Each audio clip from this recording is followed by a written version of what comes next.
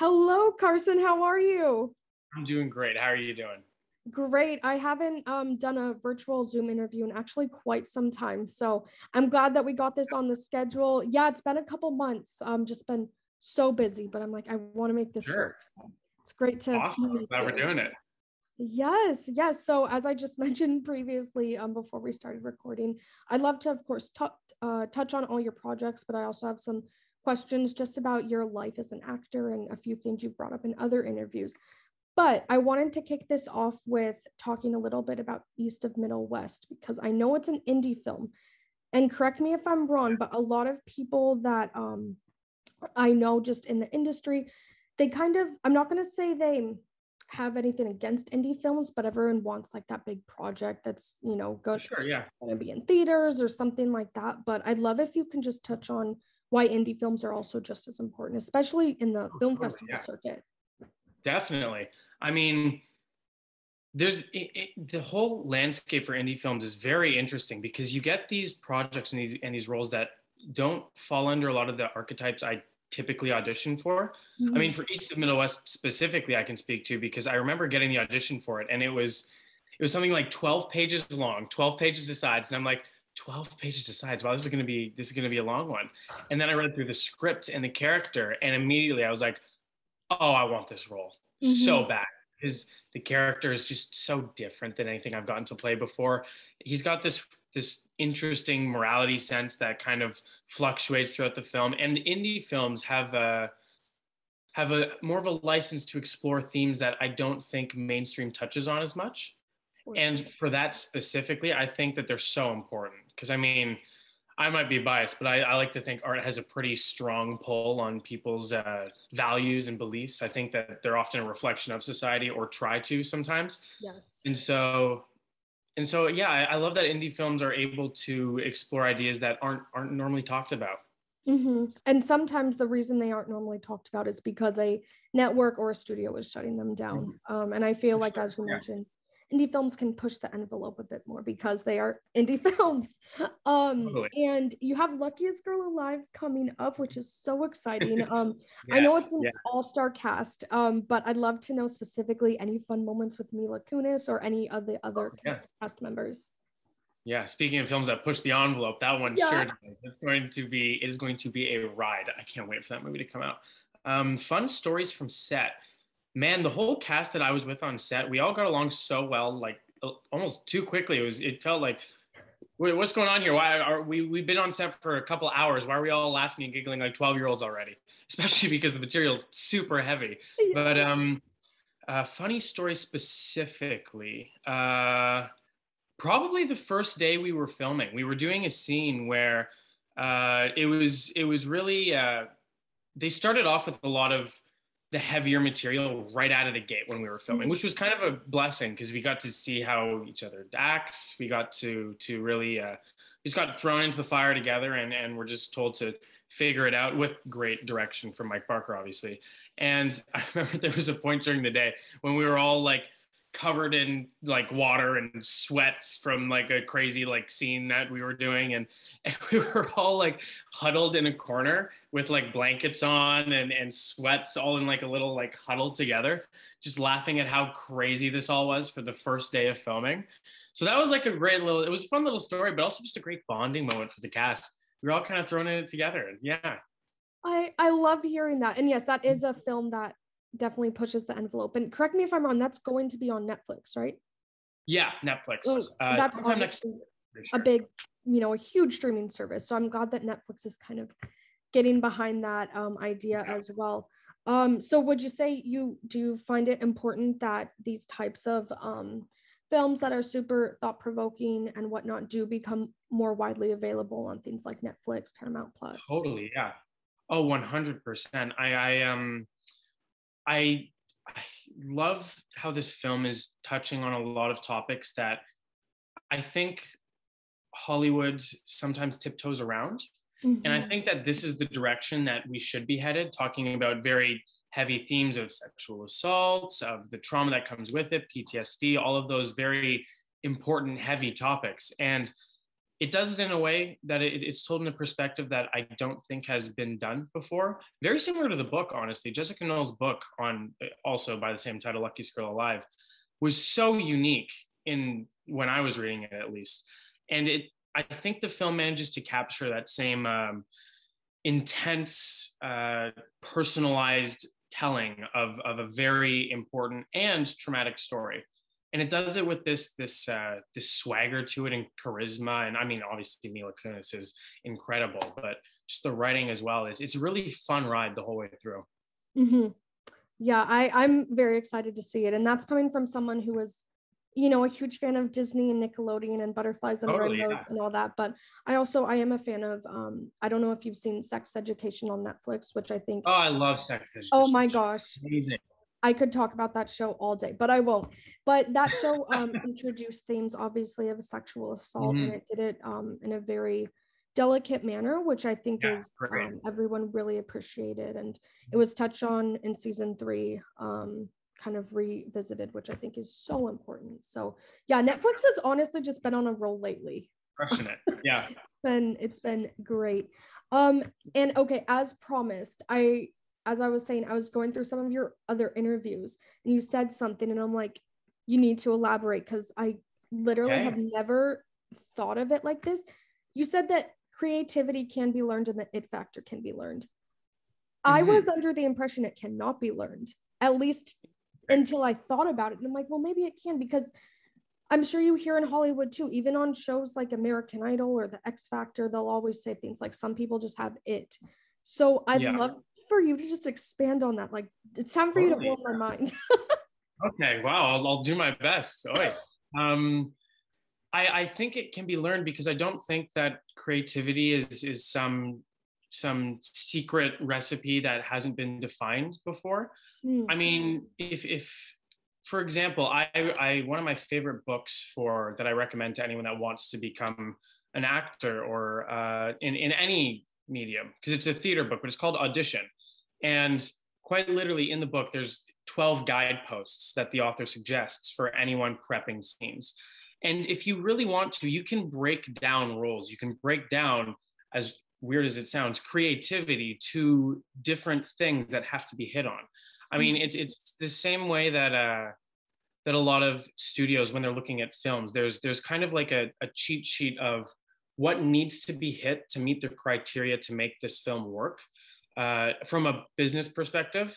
And I think the same can be applied for creativity. As far as the it factor goes, don't get me wrong, there are so many things in acting that are just out of your control. At least half of it is probably out of your control, arguably more. And a hefty amount of luck goes into the industry as well. But I do think that the quote unquote it factor is something that people pick up over time. I don't think anyone's born with it. And if you aren't born with it, then I think it can be learned. I think it boils down to that for me. Yeah, no, that's super fascinating. It reminds me of something that a college professor of mine said, because part of the rubric, or like part of our grade, would be based on creativity. And I said to him, I'm not creative at all, so I'm going to fail this project. I'm sure I said it more professionally, but something like that. And he was like, there's a difference between being creative and artistic. I need you to learn the difference and tell me it in next class. And I'm like, okay, that's a good point. So often we think of them as one and the same, but I mean, just our brains and our thought processes are creative in and of themselves. So yeah, thank you for elaborating on that, because at least for me, I feel like sometimes people hold back from pursuing acting, singing, whatever it may be, just because they don't think they have that it factor, or they don't think they're creative, or they don't think they can bring something new to the industry. So thank you for kind of defying that whole concept. Yeah. So important. And I wanted, go ahead. Oh no, I was just going to say there was I think it was an author I really enjoy. His name's Brandon Sanderson. He talks about how even with ideas, creative ideas, a lot of people are chasing like original thoughts, and we've been around so long that I don't know if there's any more, or he doesn't know if there's any more wholly original ideas to be thought anymore. And so much of creativity now is just the combining of more than one idea and creating something new from that combination. And it's like, I think it kind of falls into the same vein of creativity, artistry. It's all something that can be, the more it's talked about, the more it makes sense. At least I found. For sure. Or sometimes the more it's talked about, the more my brain is like getting confused, but that's to be That's it. expected. That's it. It's the type of thing, like the more you learn about a topic, the more confused you get instead of understanding it. But it's just Definitely. because Yeah. there's so much to learn. Mhm. And of course, Lock and Key, that's where most people first heard of you. I'm not gonna lie, I haven't watched it because it looks terrifying. But my roommates love it. My ex-roommates, I Oh, should that's say. awesome. And I was talking to them about it before this interview, and they said, yeah, it's one of those shows that really makes you think. And then I started seeing a pattern. East of Middle West makes you think, as does Luckiest Girl Alive. So it seems like you're mainly taking on projects that really have a deeper theme. Is that something intentional? You're only auditioning for those, or is that just kind of how it's happening? That's a good question. I've never put much thought into that specifically, but I can say that when I'm looking at roles, I try and always make sure that I bring some form of deeper like the themes of the project with me to the character, if that makes Mhm. sense.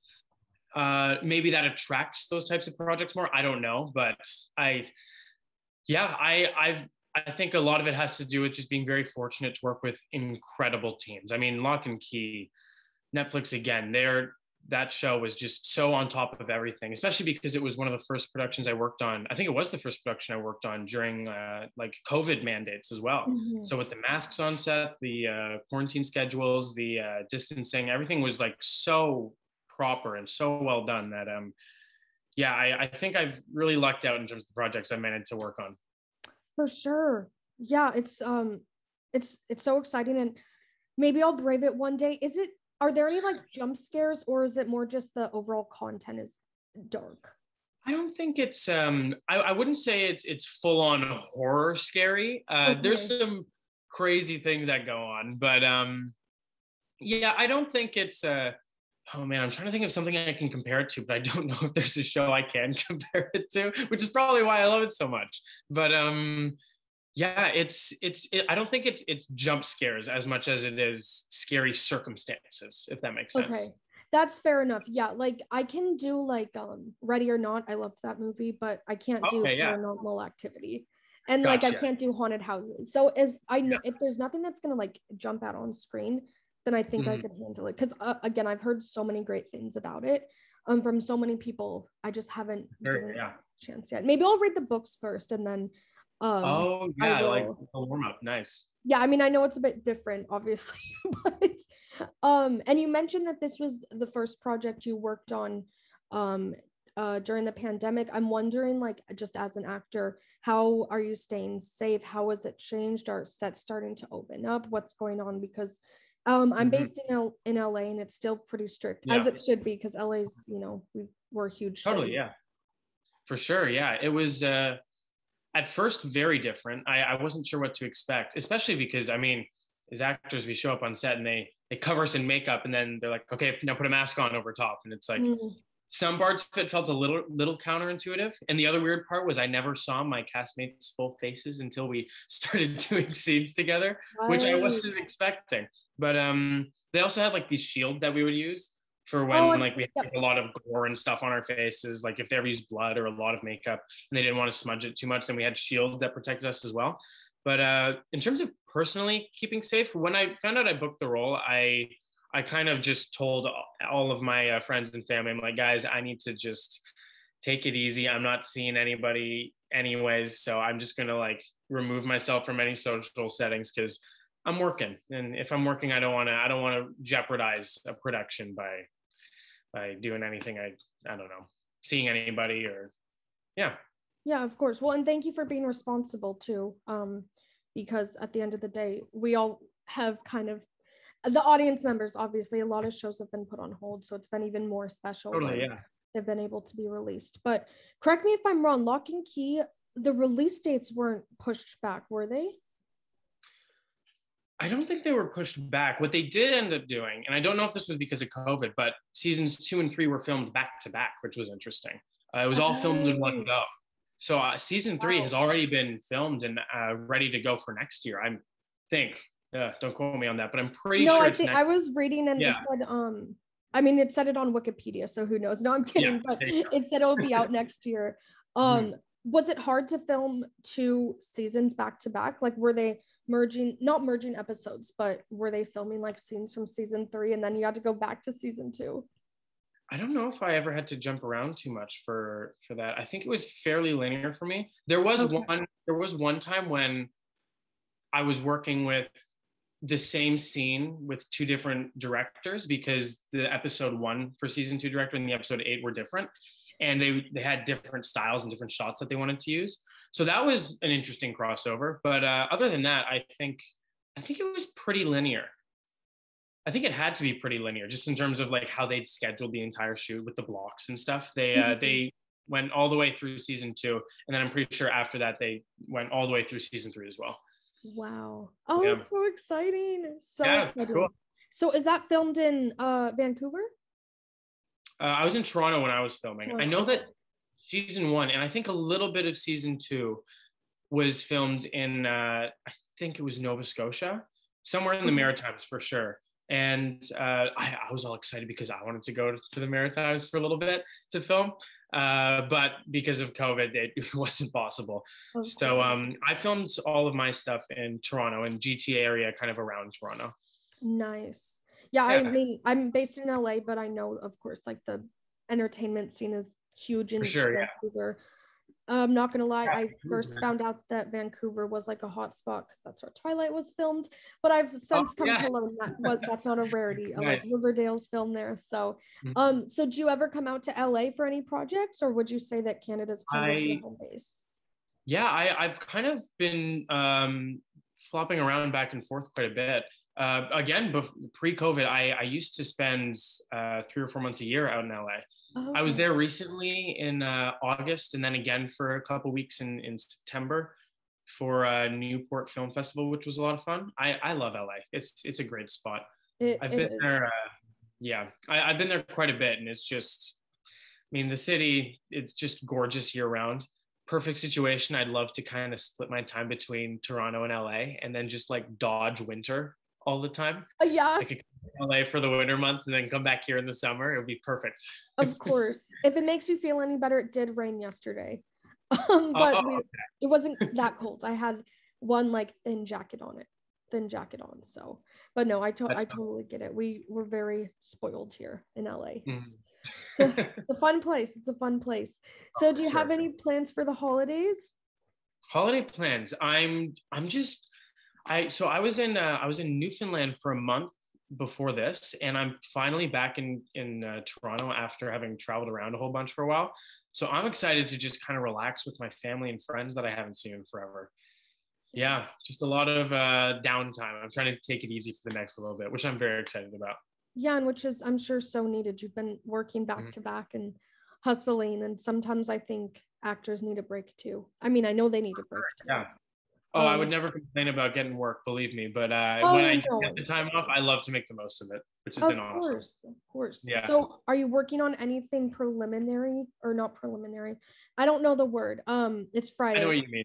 Do you have anything in the works besides what we discussed? Yeah, for sure. I have something coming out in 2023, which I cannot talk about yet. But I also have I just finished working on a TV show called Astrid and Lily Save the World, which I believe is coming out sometime in January, which is very cool. Soon? Yeah, it's a really fun show. It's on Sci-Fi, and the whole team behind it is just so much fun to work with. That's what I was filming in Newfoundland for the last little bit. Oh, so it's a quick turnaround if they're in January. Wow. I've never seen a turnaround this quick before. They've already my character comes in the later episodes, and so I think they already have episodes 1 through 5 finished and ready to go. So by the time I showed up, I was like, wow, okay, it's fastest turnaround I've ever seen, but it's awesome. Yeah, I've never heard of that, but that's exciting. I don't have to wait as long for one of your projects to come out. Oh, that's great. And my dad is a huge fan of sci-fi. So is it like a sci-fi theme, or it just happens to be on that channel? Totally. Oh yeah, there's Ooh. like monsters and aliens and all that Oh my crazy gosh. stuff running around in a high school setting. It's very fun. Very Oh, fun. he is going to watch every episode. I will too, but I I'm love not at that. home full time because I'm in LA and San Yeah. Diego. But when I visit him, when we're looking for a new show, that will be the one I suggest. Awesome.